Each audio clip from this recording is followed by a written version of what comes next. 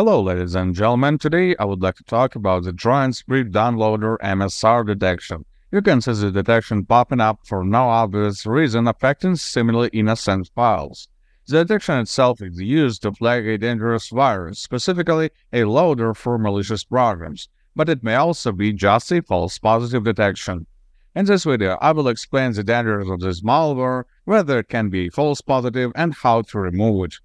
So, to begin with, let's find out exactly what this detection means. As I've just said, Trojan script downloader MSR is a detection of a malicious script that acts as a loader for malicious programs. Typically, this script is based on PowerShell or command prompt, and all it does is connects to a server controlled by hackers, downloads the malware, and runs it.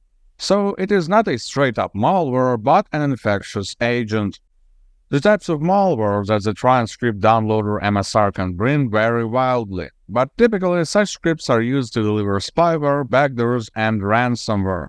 Some of the samples in the past deployed a particular nasty thing known as SNCRED, which is a remote access Trojan.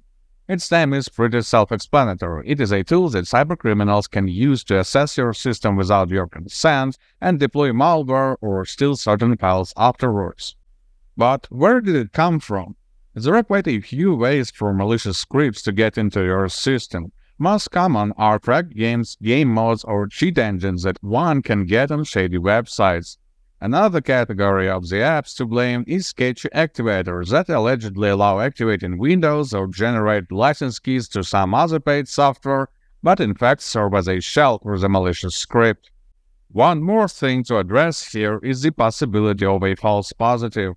You see, this detection belongs to a heuristic system of Microsoft Defender. This MSR part at the end indicates exactly this. And while being effective in detecting malicious programs proactively, it can sometimes start detecting legit things as malicious, simply because something went wrong in its detection algorithm. In the case of Trojan script downloader MSR, the program may have some networking done through the aforementioned PowerShell or command prompt, but the defender failed to confirm this action were safe and thus displayed this detection.